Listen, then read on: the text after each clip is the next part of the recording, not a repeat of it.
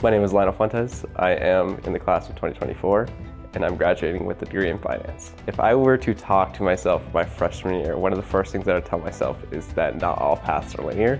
You're going to run into a lot of roadblocks, you're going to get discouraged quite frequently, and things aren't going to go as planned. But at the end of the day, it's the big picture and the long-term vision that matters.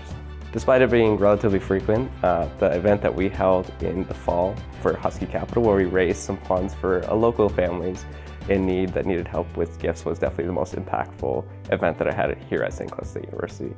I mean, I built amazing relationships with some of the students in Husky Capital and the Husky Growth Fund, so continuing that, helping them foster professionally and personally will be definitely what I'm looking forward towards. The friends that you make from your freshman year will carry you forward if you have the right people around you.